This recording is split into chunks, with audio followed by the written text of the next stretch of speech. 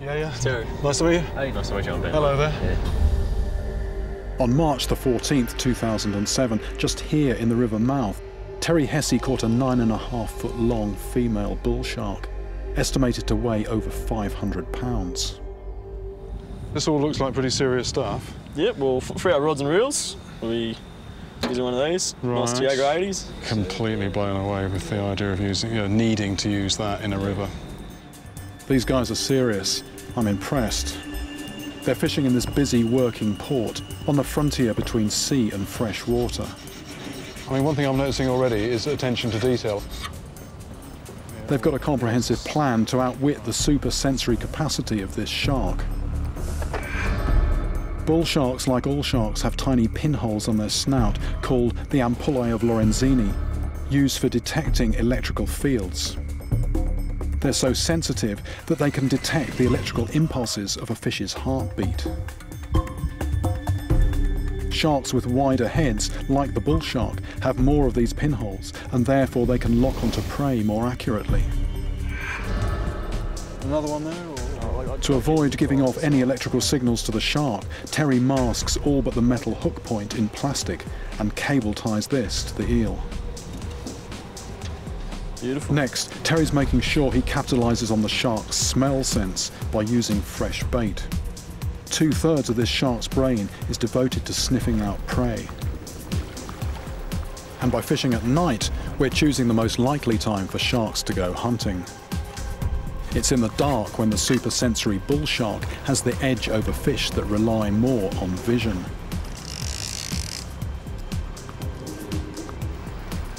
Terry begins the journey across the river mouth to place the baits.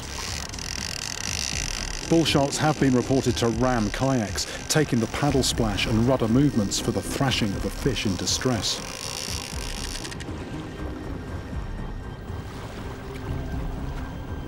Terry's okay, but in getting these baits set in the dark, I've injured my index finger. It's going to make things difficult. I'm just hoping that this and the disturbance from the busy port doesn't damage my chances.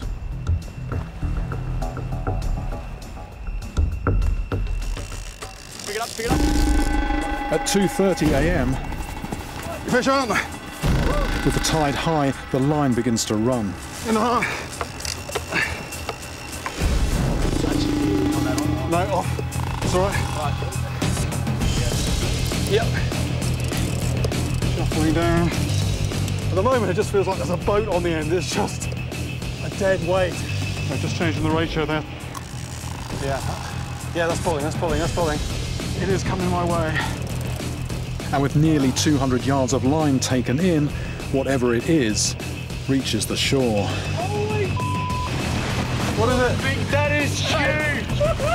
One of the best fish I've ever seen. Like something from 20,000 leagues under the sea, it certainly isn't a shark. But what on earth is it? It's not a shark, but it is an exceptional fish.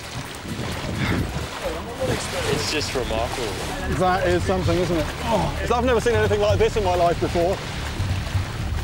It's what they call a Queensland groper.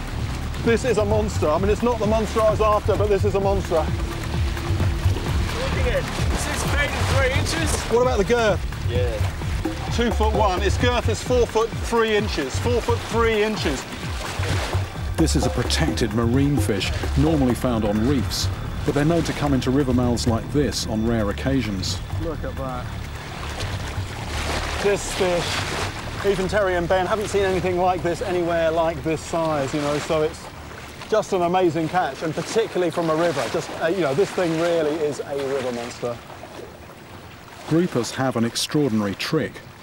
This 250-pound male actually started life as a female. When there are too few males in a spawning group, a female will switch sex to keep breeding numbers up. Ooh.